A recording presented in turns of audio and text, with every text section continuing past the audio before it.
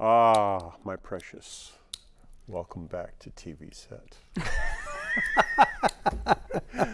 Yes, this is another edition of TVSet. Happy New Year. This is January 6, 2013. And my name's Jim Rathall, and my co-host Jeff Gerritsen is with me, and my co-host, the lovely Sally Steeppath, Dr. Sally Steeppath. And yes, we have changed to 6 o'clock. It is 6 o'clock now. That's right. That's right. Yes, we have. And it is a time change. And she's just given me a big tongue lashing about talking and enunciating and everything else. We want to hear you. That's all. Okay, folks. So getting back to the show. So there has been this event happening, I'm sure that it's been impossible to miss. It's called the fiscal cliff. And I've noticed that so many of the TV journalists have called it physical cliff, which is wrong, wrong, wrong. And it was a Republican invention, this whole idea. So here on the set, we decided to try and stick with the moniker, the congressional imposition. And Jeff actually came up with it. And I think it's an excellent moniker. So we're going to try and avoid calling it the fiscal cliff.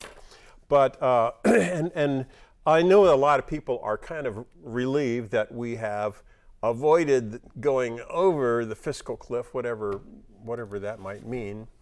But what was it really? What happened? What was it after all? So that's going to be coming up. But right now I wanted to talk about a very interesting piece that I saw in the New York Times by a guy named Nate Silver. His name may have come up in the news because he was the guy that correctly predicted the election, the presidential election, and all the other congressional elections that happened at the same time. And he was the only person that did it. It was quite remarkable. So in this piece for New York Times, he was talking about the changes that he is measuring in the electorate and what this might hold for elections in the future. Did either of you have a chance to read this? I had a chance to read it, and I thought the really important piece about it is that these districts have become more monochromatic. That these districts more polarized. Right, that they're polarized, and that so there's a Tea Party district or a liberal Democrat district or a moderate Democrat district. Yeah. And it's almost as if they've been so gerrymandered that they could be, the representatives for those districts can act with impunity, say anything they want, do anything they want, say one thing here, regardless, and then just go do what they're going to do. Okay. Control room. But they cannot use their own judgment. Control room, get ready to bring up graphic number one, because or it's they appropriate have for everybody the discussion right now. Okay. Here we go. Do we have that? There okay, it is. it happened just like magic. So this was one of the graphics that was in the New York Times piece, and blue, of course, is Democrat. Red, of course, is Republican, and yellow in the middle is what they call swing voters. You heard so much about swing voters, and this goes back to, I believe it's like 19. Can you see, Sally? 92. 82. 92. 92. And then it goes forward to 2012, and you can see that the number of undecided voters, or the swing voters, is diminishing. And also the deep blue means Democrats that are completely on board with the Democratic ticket, and the lighter blue is they're a little less certain. And the same thing is true for red. So as you can see, exactly as Sally was saying, is that the nation is becoming more polarized as it's going on. Now, Jeff, I was wondering if you could talk a little bit more about what you were just saying about the consequence of what that might be for us. Why should we care about that? Well, why we should care is our representatives they'll just act on their own behalf, or probably on their own contributors' behalf. Okay, no, why would that happen? Why that happened? Because they need... tell people, explain to folks that may be watching what the mechanism is that would cause that. The mechanism is they need so much more money now to get elected. These elections have become just slugfests in the media. This last presidential election, over $3 billion was spent. Yeah. So that's a huge number, actually. It's outrageous. For as little as we got out of it. They wanted to spend the money to bring people away from Obama, and it didn't work. It didn't work, which was good. But anyways, what happens is when you start getting polarized like this, all of a sudden, and our districts are so gerrymandered that our representatives can do anything they want.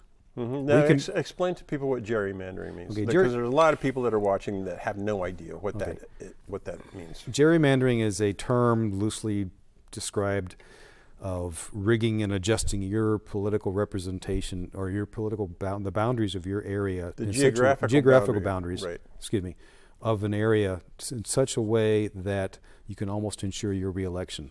Who does that? Oh dear, it's Congress does what every 10 years. Congress nationally?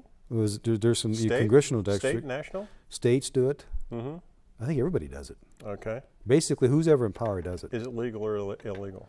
I think it's illegal. All right. As a matter of fact, it's one of those things where it's illegal, but they just go ahead and do it anyways. Okay, Sally, I got a question for you. So let's just say that let's say Oregon, Portland in particular, was gerrymandered to make it even more democratic, just to favor Democratic interest even more than it is. Would that be a good thing or a bad thing, in your opinion? Because I know you're a Democrat. It would be. You ain't kidding me. I am a Democrat, but it would be a bad thing because the people who are conservative, the people who are Republican, would not be represented. Okay, that's one bad Even thing. if it's only 2% of the population, yeah, they should have some kind of representation. They should be able to influence. Okay, do you buy that, Jeff? And bring up their ideas. I agree with you, but do you buy that? Do you think there's any additional reason? I think in addition to that, okay, there should be a consistent set of boundaries drawn and then kind of left alone. Oh, I agree with that. And not changed on a regular basis to favor the incumbent whoever's in office. Whoever's in office. Right. But the Republicans do it and the Democrats do it, whoever is in office. Okay, I have a quote. When that 10 years comes up. I have a quote from this article that I think is very pertinent to this moment. And Nate Silver says, one of the firmest conclusions of academic research into the behavior of Congress is that what motivates members first and foremost is winning elections. Yes. Status. Is winning election, not just status. Getting elected back into the office. Right. Correct. Now, so if blue Portland became even bluer, so there was no chance for it to not be blue, would our congressional people be motivated to bow to the people's will? They would not be. They would be motivated to follow whatever the blue line was, whatever the position of the party. Not the people. Party, not the people. The people would not be representative. Yeah. The idea of electing representatives to Congress is that they consider things and look at things from both sides, and they become reasonable. And what we have, which everybody I know is frustrated with, is the fact we have a Congress that's polarized, and what this and so chart, it's progressively. Can we pull up the chart one more time, please? And so the politicians have become less responsive to the people's needs. Yes. Because their first priority is to get reelected. Yeah, but they are millionaires. They're nice guys, right? Right. And because they're millionaires, they have status. Right. And so they're going to do the right thing. Wrong. They'll do whatever they have to do to get elected. Okay, do we have that graphic one more time that we could take a look at? Okay, can we look at it a little closer? Bigger. Or do I need to bring in my binoculars so I can look at that thing? They're working on it. Okay, well, we're going to have a big one in just a moment. Anyway. Okay, now we have a big one. There you go. Thank you. Good. Okay, what were you going to say, Sally? You were referring to this chart. What this chart says and tells us is that the polarization is not just in the people that have been elected to Congress. It's in the congressional districts themselves, and that polarization is going to continue. Yeah. And that is what we are frustrated with, is that there's all this polarization in Congress. These people who say, I'm not going to put up a tax hike, that's it. They get others to sign on to it, and well, the net result is they won't budge. They won't budge. The net result becomes a dysfunctional Congress. Nothing gets done. Now, and what we want, considering what's necessary for the country. There we go. Just they are considering what is only necessary for them to get reelected. Okay, so we have miles to go before we turn off the show. And so, Jeff, do you have a last word on this issue? No. Sally? No. What? What? My last word was, the net result is we have a dysfunctional Congress. That's true. No, we have a dysfunctional. We have a dysfunctional Congress. That's a given. Dysfunctional but we electorate. also have this. We also have a dysfunctional electoral system that is going to maintain a dysfunctional Congress. Okay. Now, I would like to come back and revisit this later because I can tell that, Sally, you've got some grit in your craw on this issue. And Jeff, I think that you have not begun to swear on this one. So, so we're going to come back later and we're going to talk about this on a future show. But right now, we wanted to talk a little bit about the fiscal cliff. Congressional imposition. Good for you. Okay. What was formerly known as fiscal cliff, we are now calling the congressional imposition. So, we do have a roll-in. That would be roll-in number 1. Do we have a thumbs up from control room about number? Okay, we do have it. So let's go to roll-in number 1. Let me introduce this real quick. Hang on just a second. Okay. Go. Basically, Bill Black contends that Obama is using the fiscal cliff as leverage against the what? Congressional imposition. Thank you. You got me. It's gonna take a lot to keep me honest. Keep going. But anyways, he's using us as a weapon to get liberals and progressives to vote against their own best interest. And that's kind of where Bill Black begins his interviews. He answers that question: Is Obama using the congressional imposition as a weapon?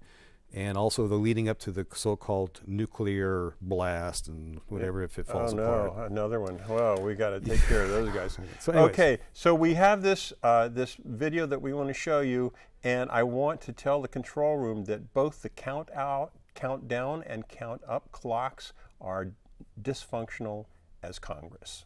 Okay, so let's go to the roll-in.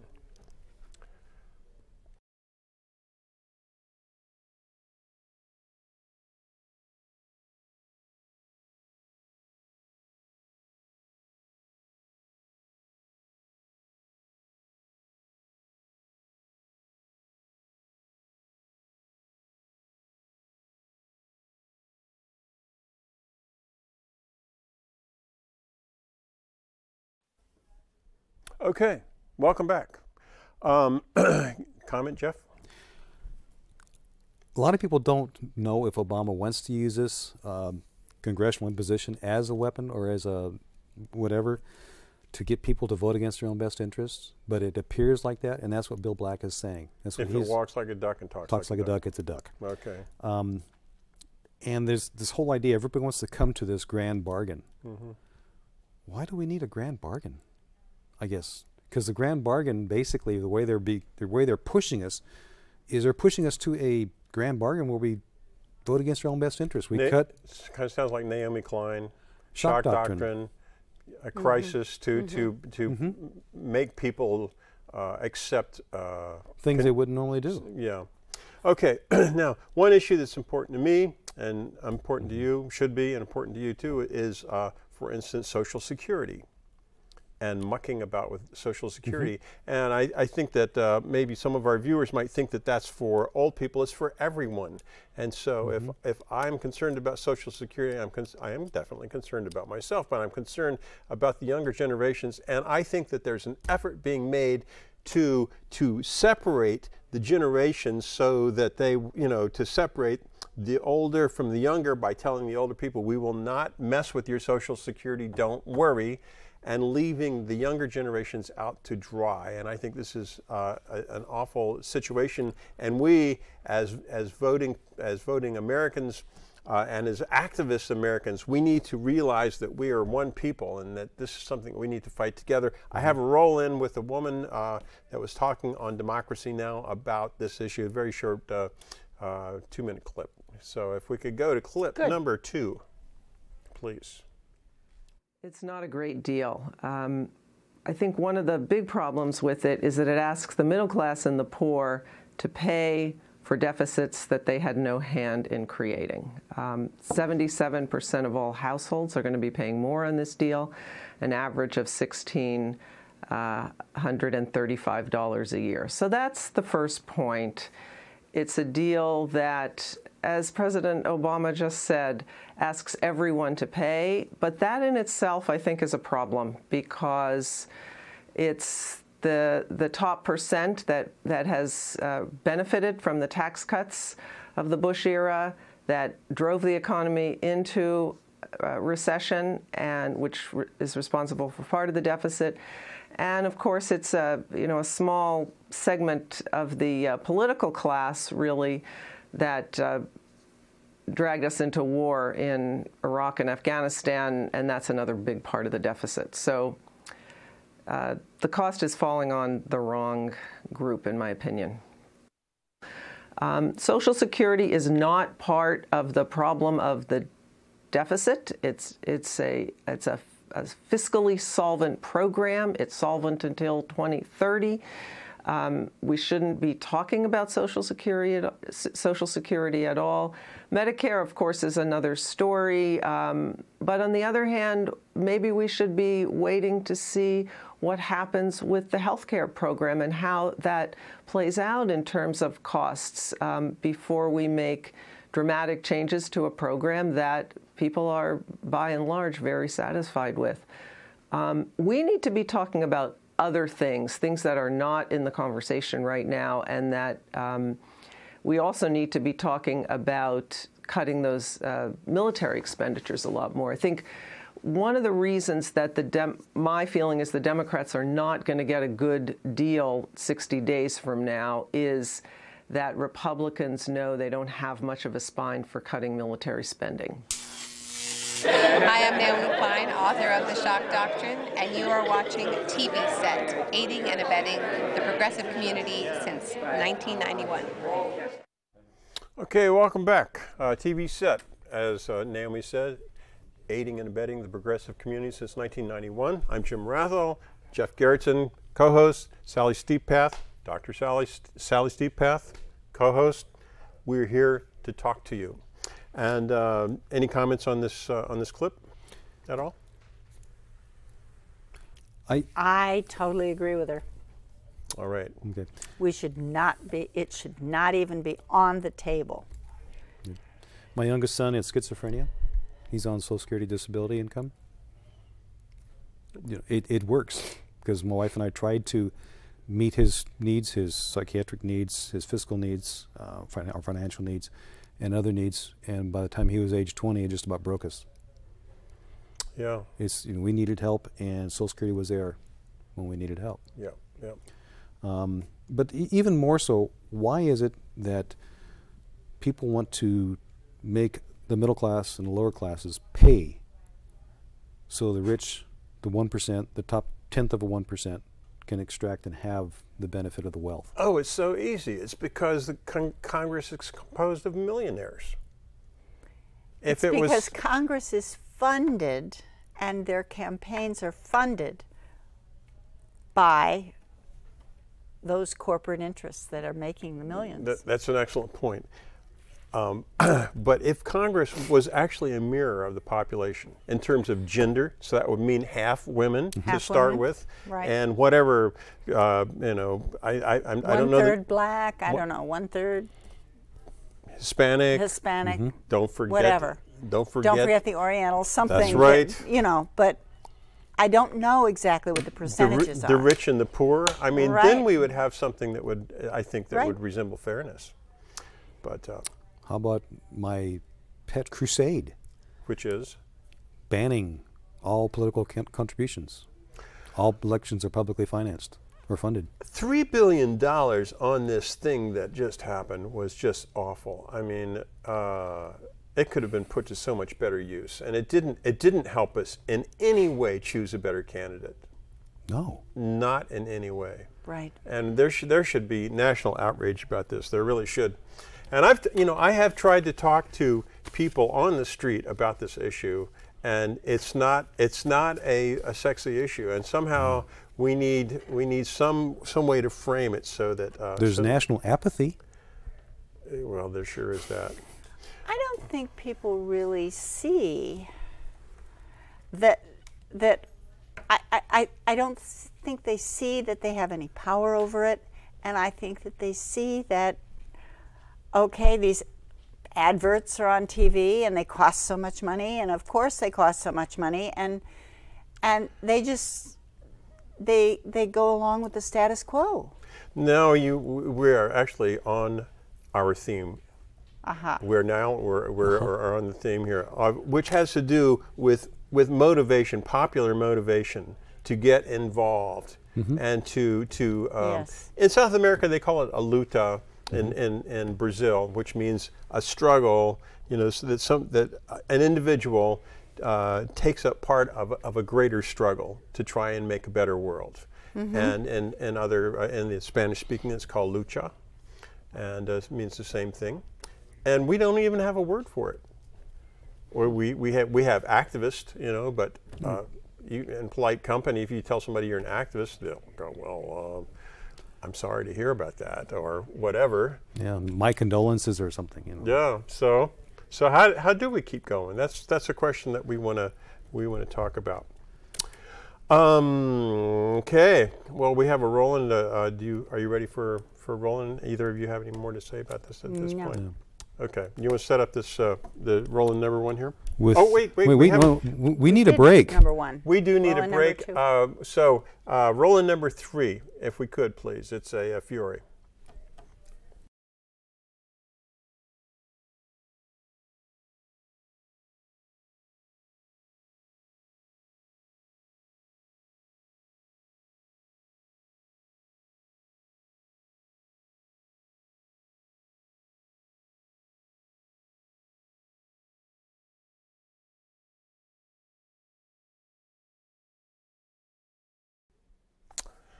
Whoa. One. Whoa. Condolencer in chief. Fiore does it again. No, I thought these were dark. That was really dark. That was really dark. It's about saying sorry and nothing changes. Yeah. You know, in other countries, death happens, you know. There's a reaction to it. There's a reaction to it, and the laws change. And in other countries, the laws have changed to limit these, you know, semi-automatic and automatic weapons, and access to those cartridges where you can kill 100 people in 100 minutes. And in our country, because we have a powerful lobby for the NRA and the guns. That's financed by the gun industry. And We have somebody who's now campaigning that there should be a teacher or teachers who have guns in the schools, in each and every school. More guns is not an answer. It's not an answer. And we already are overpopulated with guns. More guns is not an answer. We have over 300 million guns in this country. Yes.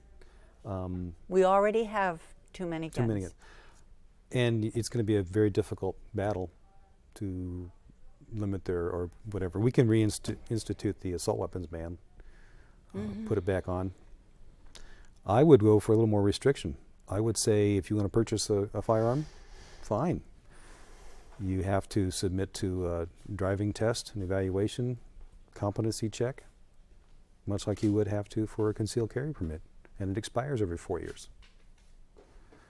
There'd be an ammunition tax, so for victims of gun violence. Those are things we can do now. But the gun used in Connecticut did not belong to this man. It belonged to his mother, whom he killed. He got a hold of it, so it was not. So she would have been the one licensed to have the semi-automatic weapon. So your strategy and the things that you just said wouldn't have prevented that. It wouldn't have prevented that. But basically, would have made no difference at all. But basically, he stole it. Yes, yes. But he knew it was there. It was his mother's weapon. He knew it was there, and he stole it and murdered his mother with it. Plus 20, mostly children. Yeah, I'm just saying that you've got a real issue, because the minute you start instituting bans, everybody screams foul, and they whatever. There is no reason for anyone to have an automatic or a semi-automatic weapon, or to have those cartridges of bullets. There's no reason. And I know there's tons of them out there. And after this event happened, they sold out 3-year supply of high-capacity clips. I mean, right, because people think they will not be able to buy them anymore. Obama is correct that we do have to change. He is absolutely correct in that. Yes. Of course, he hasn't quite sketched out how, but he's definitely correct in that. I mean, this is truly, if this isn't the one, that causes change, I mean, it's going to be pretty soon, because this is pretty awful, pretty disgusting. Going back to the Nate Silver's article, we may be so polarized that nothing gets done. That'll be the true tragedy. Good callback. That would be the true tragedy. Nothing is done. Yeah. If Congress is so polarized in action, that would mean that we maybe need a new government. That may be where we're at. Okay, which would be a good topic for another show. All right, so we have to keep going here. I'm the keeper of the clock. Okay. So I'm going to keep lashing you guys on. We have another roll-in. Please intro roll-in number 4. I've often struggled. I mean, just what we're talking about here, trying to get something done. You see the corruptness of. I mean, we talked about our corruptness of our political campaigns. We've got elected officials who don't give a damn about us, but they're just out there for their money so they can get reelected. Getting reelected is their number one priority. You've got corporations that are just running roughshod over everybody in the government. I'll give you an example. ExxonMobil, they dictate to the government what will happen during the recent congressional imposition process. This so-called deal to avert this catastrophe, so to speak. All the major corporations got all their benefits. They got all the tax breaks, and the rich got, if you're over $400,000 a year, you pay a few extra percent. I think the inheritance estate tax, I call it the rich brat tax, went up from 35% to 40%, but the exclusion went from $1 million to $5 million. And after a while, you just get frustrated and you go, is it worth it? I mean, it seems like every place you turn, you're getting hammered. And you try to tell people, and it's like you were saying, they don't care. It's like the great apathy. What can I do? What would you say, Sally? It's learned helplessness. People think they can't make a difference, that they cannot, that their vote doesn't count, and that they cannot make a difference even if they stand up, on an issue. Here's what I think. I think that when a person is in that kind of state, they are in danger, it could happen, of becoming completely passive to the injustice that they see in front of them. I mean, so there's a danger in that. Yes. And I really think that the cure for that, the cure for that weight of helplessness is being active. Voting doesn't do it. Yes. Being active, and whatever form that is, and it can be marching in the street, it can be writing letters, it can be doing a TV show like we're doing. There are many faces that it can take, and that if you still have that feeling of helplessness, if you have that feeling of helplessness, it means to me that something is telling you you're not actively enough. You're not vitally connected to the change. Your shoulder is close to, but not quite on the wheel yet. Well, when you get out and march with other like-minded people, it's exhilarating. It's you go, oh, there's other people who believe the way I do. My friends are here. Yes. Yes. Yep. So this Roland is talking about another example of corporations running roughshod. Okay. Well, let's hear it. So let's go ahead and see it. Okay, Roland number 4, please, if you will. It's absolutely imperative that we begin to understand what unfettered, unregulated capitalism does, the violence of that system, which is portrayed in all of the places that we visited. These are sacrifice zones, areas that have been destroyed for quarterly profit, and we're talking about environmentally destroyed, communities destroyed, human beings destroyed, families destroyed, and because there are no impediments left, these sacrifice zones are just going to spread outward. What do you mean there are no impediments left? There's no way to control corporate power. The system has broken down, whether it's Democrat or Republican.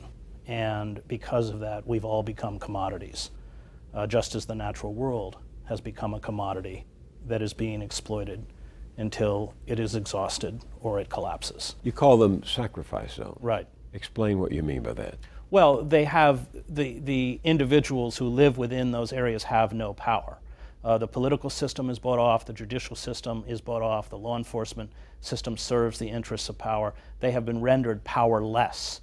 You see that in the coal fields of southern West Virginia. Now here, in terms of natural resources, is one of the richest areas of the United States, and yet these harbor the poorest pockets of community, the poorest communities in the United States, because those resources are extracted, and that money is not funneled back into the communities that that are sitting on top of or next to those resources. Not only that, but they're extracted in such a way that the communities themselves are destroyed, quite literally, because you have not only terrible problems with erosion, because when they do mountaintop removal, they'll use these gigantic bulldozers to push off all the trees and then burn them. And when we flew over the Appalachians, and it's a terrifying experience, because you realize, only then do you realize how vast the devastation is. Just as when we were both in the war in Bosnia, you couldn't grasp the destruction of ethnic cleansing until you actually flew over Bosnia, and village after village after village had been razed and destroyed. And the same was true in the Appalachian Mountains. And these people are poisoned. The water is poisoned, it smells, the soil is poisoned, and the people who are making tremendous profits from this don't even live in in West Virginia. I think you said something like, while the laws of West Virginia are written by the coal companies, 95% of those coal companies are not in West Virginia. That's right. But they no longer want to dig down for the coal, and so they're blowing the top 400 feet off of mountains, poisoning the air, poisoning the soil, poisoning the water. They use some of the largest machines on Earth, these drag lines, 25 stories tall, that are very efficient in terms of ripping out coal seams. But by the time they've left, there's just a wasteland. Nothing grows. Some of the richest soil, some of the purest water, and these are the headwaters for much of the East Coast. You are rendering the area moonscape. It becomes uninhabitable. And you're destroying, you know, these are the lungs of the eastern seaboard. It's all destroyed and it's not coming back. That was... we have a lot of optimistic roll-ins, don't we, tonight? Well, yeah, that was hard to look at. It's hard to see. Yeah, yeah, boy. I chose that, and I edited out that to, and they list 3 other examples, but that shows just how devastated an area can become when people don't get involved. The locals there did not stand up. They can't. They can't. They've been rendered powerless. And the corporations that went in there and destroyed the area have been so effective at reducing the powers of the state to control them that they run roughshod. And they have also been very effective in preventing other people from seeing what they've been doing. So are you suggesting that this could be a metaphor for the whole country? Yes, I am. That's... Because this is what we've been talking about. Yes. The same thing. Yeah. And this is something I've been wrestling with. You just, in that particular example, in West Virginia, they were, that whole area, the whole region was so severely destroyed. And yet, the very people that lived there were taken advantage. They were reduced to They were reduced to poverty. All their wealth. But let me take devil's advocate. That's West Virginia. Who's worried about West Virginia? We're not worried about West Virginia. We're on the West Coast. Won't be long before they're here. Look at, if you've been in Portland for 30 years, where did all the industry go? And also, where did all the growth go? Where did the forest go? Where did the old growth? Where did the old growth grow? And where did the forest? they are digging, and I don't know if they're using mountaintop removal, but they're digging coal in Montana, which they're going to be shipping through Portland, to the port here. We need to talk and shipping to China. We need to get some Sierra Club people on the show.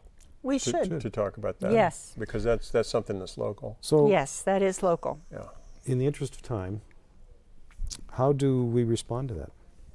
How do you persevere? How do you move forward? Well, they are having marches. There are marches against the coal being shipped through Portland. The Sierra Club is crucial in leading that march. Jeff, we want to get you out on the street. That's what you're saying. Yes. We want to get you out on the street, Jeff. Have you ever been in a march? Jeff. He's a virgin. But I have been to local and congressional representatives and met with them. Well, that's good. That's good. But we want to do the whole thing. We want to get you out on the street. In fact, is there a march coming up? Do you know of one? I don't know of one coming up. I have a friend who feeds me marches. We're going to document this. So yes. And you're going to be there, and I'm going to be there, okay? We will do this. We will bring it to you. And maybe we'll see you out on the street also. So anyways, the next roll-in is how Chris Hedges responded to that. Alrighty. Okay. So control room, roll-in number 5, please. Except for the power of the pen. You keep writing, you keep speaking, you keep agitating. I do, but you know, things aren't getting better. And I think, you know, like you, I come out of the seminary and I look less on my ability to affect change and understand it more as a kind of moral responsibility to resist these forces, which I think in theological terms are forces of death. and to fight to protect, preserve, and nurture life. But as my friend Father Daniel Berrigan says, we're called to do the good, or at least the good insofar as we can determine it, and then we have to let it go. Faith is the belief that it goes somewhere. Aren't we all, in a way, as complicit as those people looking down on you from those windows at Goldman Sachs? No, because the people who actually run the commodities index are a very tiny, elite, and extremely wealthy group. And that personal enrichment, I think, is a powerful inducement to ignore their complicity in what is clearly a crime against other human beings. But do you think what you did made any difference? Goldman Sachs hasn't changed. Well, that doesn't matter. I did what I had to do. I did what I believed I should have done. And faith is a belief that it does make a difference, even if all of the empirical signs around you point otherwise. But you're driven by something. Well, because when you spend that long on the outer reaches of empire, you understand the cruelty of empire, what Conrad calls the horror, and the lies that we tell ourselves about what is done in our name. And you seek to speak a very unpleasant truth about who we are, a truth that most people don't want to hear. And yet, I think to hold that truth in and to remain silent and not to speak that truth destroys you. What price do you think you've paid? I don't think I paid a price. I think I would have paid a price for staying in.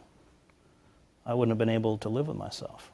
I was pushed out of the New York Times because I was publicly denouncing the invasion of Iraq.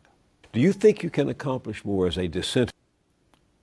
Yeah, it's not a question that I've asked. Because the question is, what do you have to do?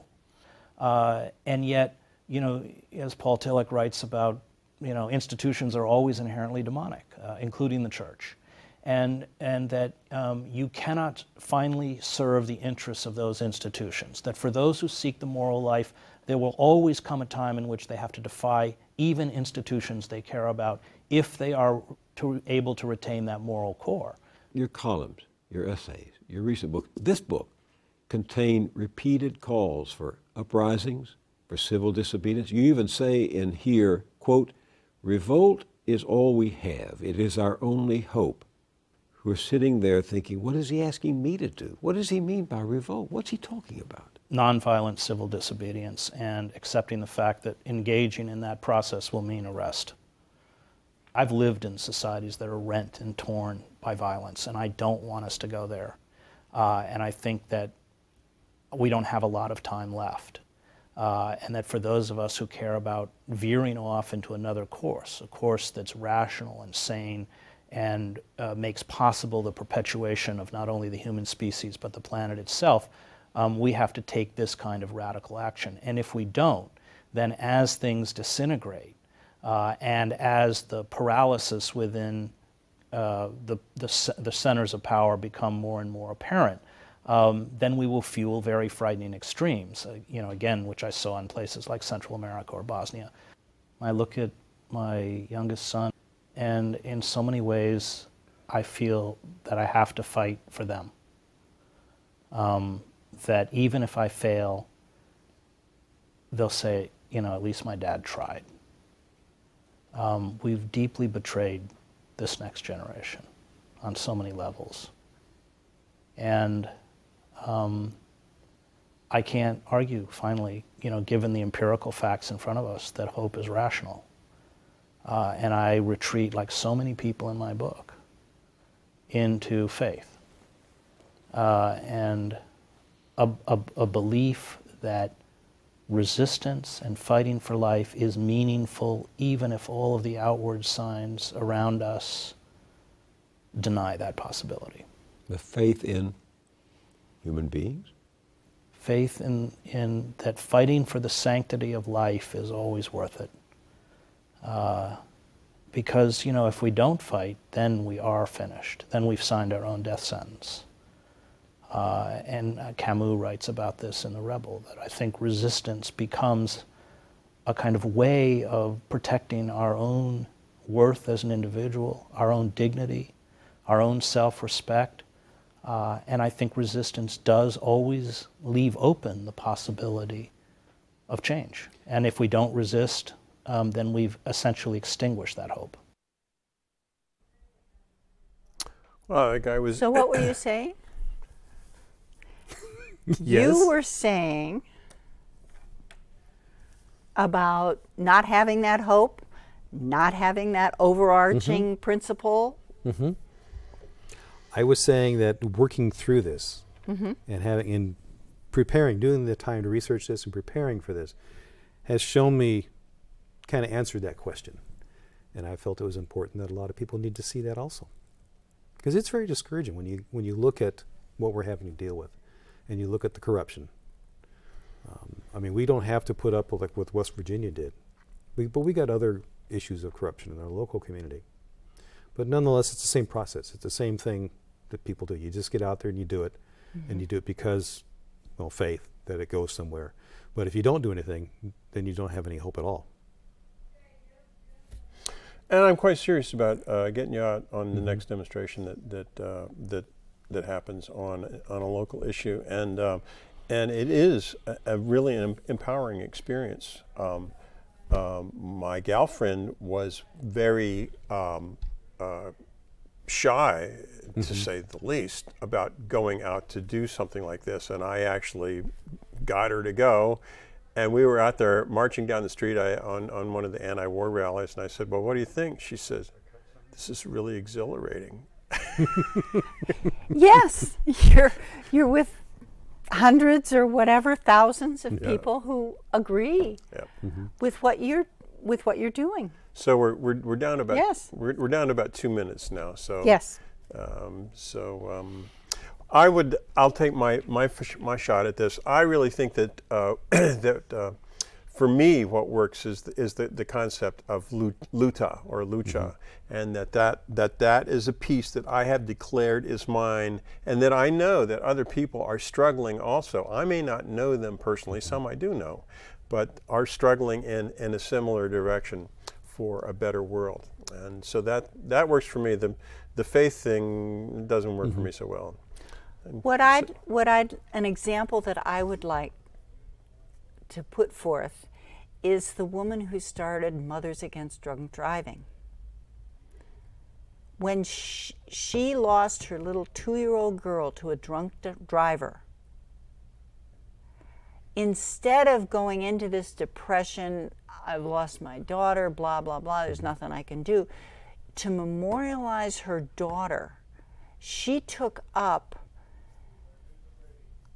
her luta, her battle, which was to change the drunk driving limits in every single state, and she has. She's raised them in, it may be 48 out of 50 states, but what I'm saying is she's made a difference with drunk driving legislation just by taking up this battle. Jeff, you've got about 12 seconds. Sorry. I can't say it any better than Sally just did. Okay. And that's about what you have time for. Okay, control room. Obviously, we're going into International Cartoon Time right now. So, and we leave the volume levels up so we can discuss the cartoons. So this one is from Canada, indicating that when what we were trying to avoid saying, fiscal cliff is resolved, next right down the road is debt ceiling. So there's going to be another one of these fake dramas coming on down the road. The term fake drama. Yeah. So here's one from Russia, and it shows Putin trying to take his picture, and when I don't quite get it, but when he mashes the button, a raw egg pops out of the camera and lands on the floor at his feet. Egg spectacular. Yeah, this one is actually from Holland, and it's about India, and it's about the gang rape of this poor woman who was on her way to training and was raped and died in India. Horrible, horrible situation. There's a bunch of women making a difference. Yeah. And this one from Jordan, indicating that Putin is ready to let go of support for Assad, it looks like. He's weighed his chances.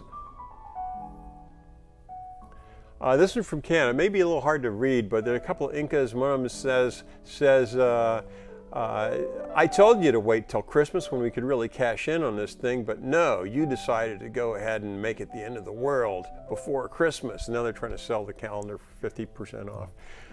This one from France. The subject here is family violence, and gosh, you just couldn't depict it any more forcefully than this cartoon, I don't think.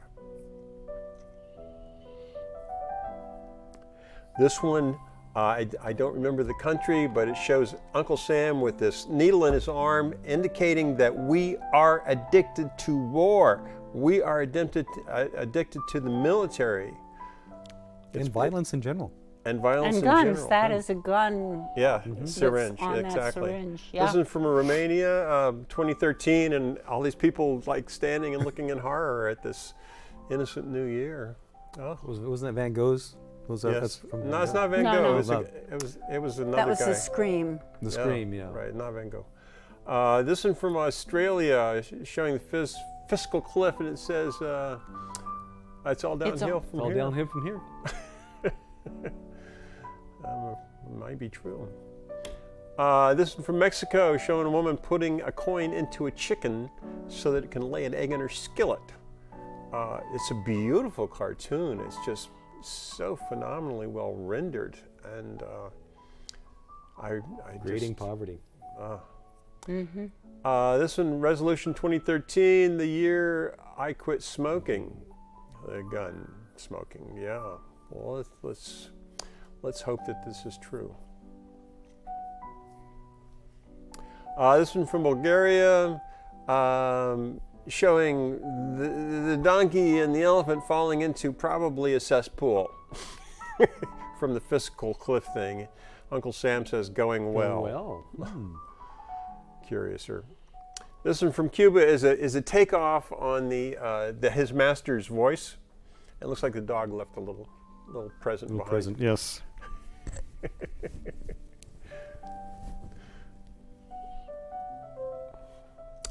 And this one from the Philippines, showing attempts at gun control. They just keep sawing off the barrel, making it shorter and shorter, but it's still a deadly weapon all the way down. And it gets more unpredictable as you keep cutting it. This one from Germany, showing Obama wrestling Boehner off the cliff, hanging off the cliff there. Mr. Boehner is not doing too well. Yeah. This one from Jordan, I don't know exactly, but there's a Satan with a 12, 13, 14, 15 thing. I don't know exactly what it is, but it's an amazing image. And that's it. See you in 2 weeks. Thank you for joining us. Oh, wait, watch this. This is so cool.